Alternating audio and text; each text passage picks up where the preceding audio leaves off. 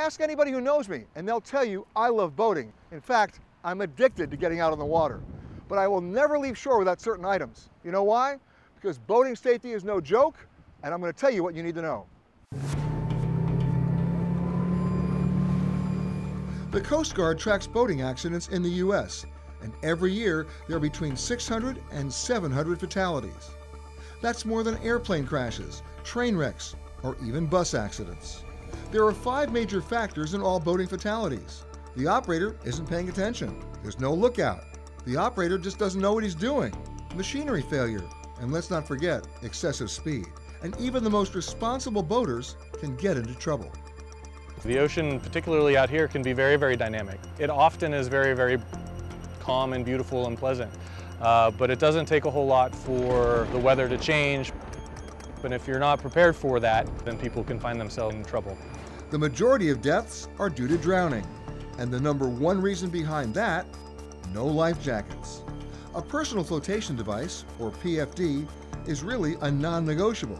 In fact, it's mandated by the Coast Guard. Think about it. Say you're thrown from a boat, or you're injured, or unconscious.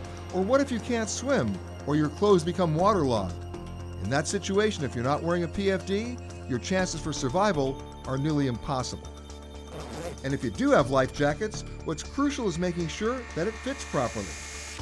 Children's life jackets fit specific weight categories, so read that label carefully. At least one community in Florida is doing something about the problem. In Pinellas County, which has the largest number of recreational boats in the state of Florida, the sheriff has started a life jacket loaner program for kids up to 90 pounds. It's a very good idea.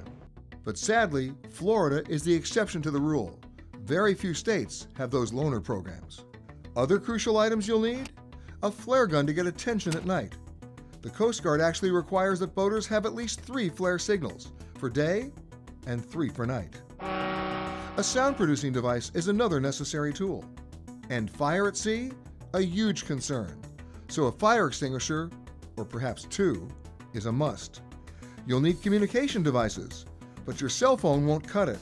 It may work a certain distance from the shore, but all boats should have a VHF FM marine radio to reach the Coast Guard or other emergency operator. And here's a major problem that many people don't like to talk about, but I will.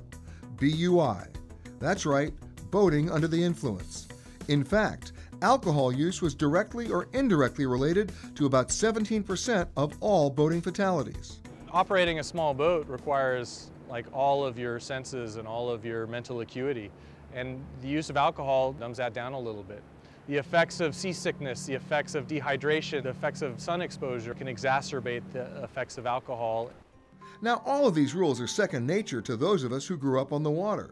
But you'd be shocked to learn there's actually no federal mandated safety or certification course for new boaters. And the laws vary by state. Some have no educational requirements at all. The courses that are available are mostly online. What you really need is hands-on experience. So look for classroom courses, not just online, through the United States Power Squadron or the U.S. Coast Guard Auxiliary.